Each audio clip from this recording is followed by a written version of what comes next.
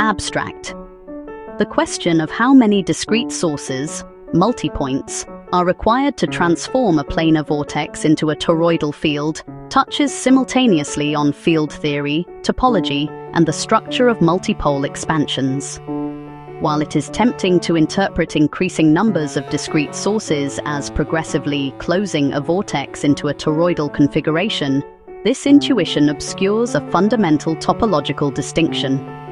In this work, we argue that no finite number of multipoints can generate a true toroidal field.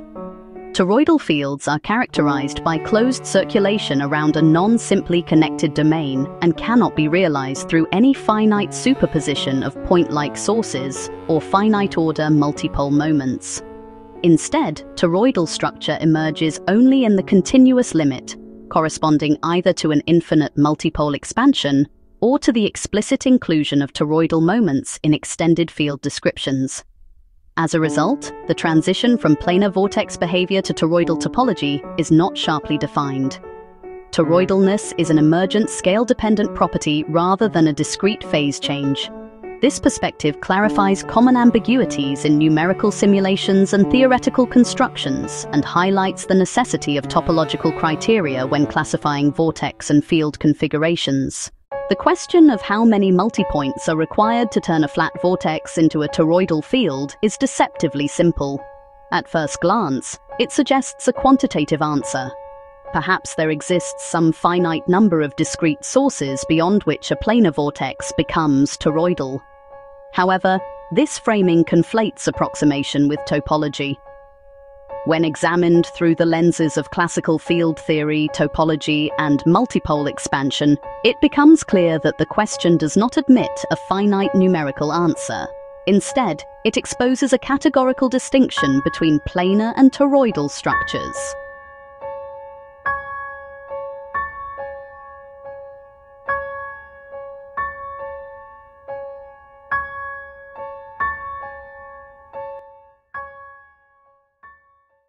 A flat vortex may be understood as a two-dimensional or effectively planar circulation pattern characterized by a localized core and field lines confined to a plane. While such a vortex may exhibit strong rotational behavior, its field lines do not form closed loops in 3 dimensions. Topologically, the domain remains simply connected. There is no hole around which circulation can be defined.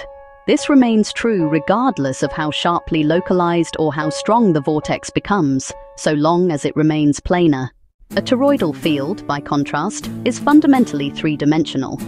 Its defining feature is the presence of closed field lines that wind around a central void, producing a genus 1 topology. Such fields are divergence-free, possess no net monopole or dipole moment, and arise only from closed-loop currents or their continuous analogues. The distinction between a flat vortex and a toroidal field is therefore not merely geometric, but topological. The latter requires a non-simply connected domain that cannot be obtained through smooth deformation of the former.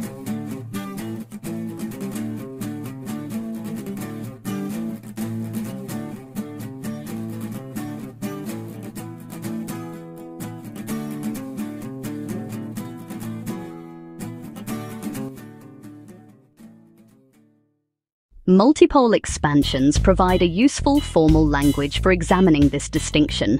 In classical multipole theory, increasing numbers of discrete sources generate successively higher-order moments, monopole, dipole, quadrupole, octupole, and so on, each adding angular complexity to the field. One might therefore expect that sufficiently many multipoints could eventually reproduce a toroidal configuration. However, this expectation fails upon closer inspection. A true toroidal moment cannot be represented by any finite combination of standard multipoles. Instead, toroidal structure either appears as the limit of an infinite multipole series or must be introduced explicitly as a separate term in extended multipole frameworks.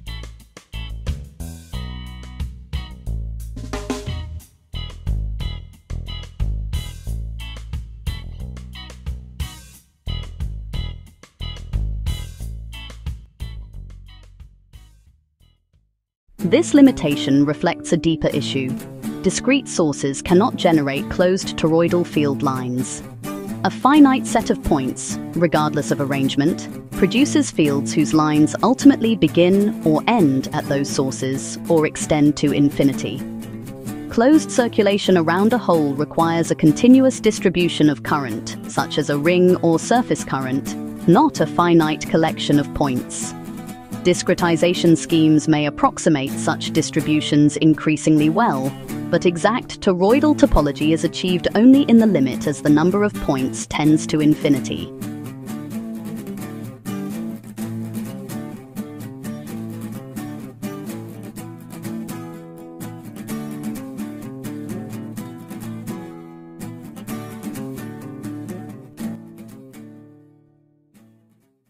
This observation clarifies a common misconception encapsulated in the phrase 2 points up to infinity.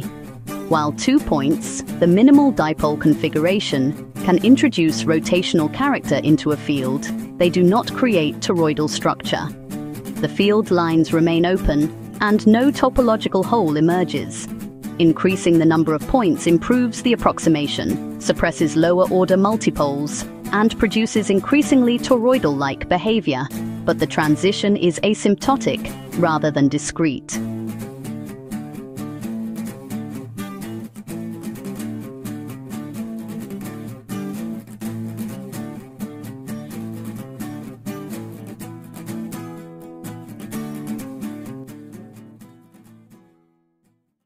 As a result, the question of when a field becomes toroidal is inherently ill-posed if interpreted strictly.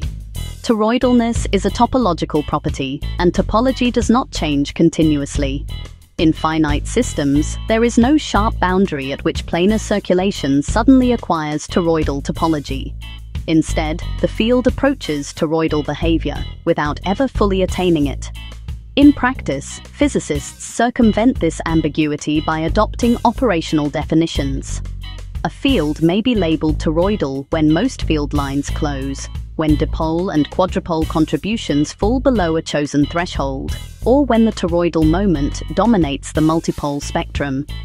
These criteria are necessarily conventional and depend on resolution, scale, and numerical tolerance. Consequently, different simulations or experiments may identify different transition points, none of which are fundamental. This situation is not unique. Similar ambiguities arise in the study of turbulence onset, finite size phase transitions, and percolation phenomena, where exact behavior exists only in idealized limits. In all such cases, the physically meaningful question is not whether a structure exists in an absolute sense, but to what degree it is realized. In conclusion, no finite number of multipoints can convert a flat vortex into a true toroidal field. Toroidal structure requires a topological change that occurs only in the continuous or infinite source limit. The emergence of toroidal behavior in finite systems is therefore gradual, approximate, and context-dependent. Rather than a discrete transformation, the planar vortex asymptotically approaches toroidal topology, and the point at which it is declared toroidal reflects methodological choice rather than physical law.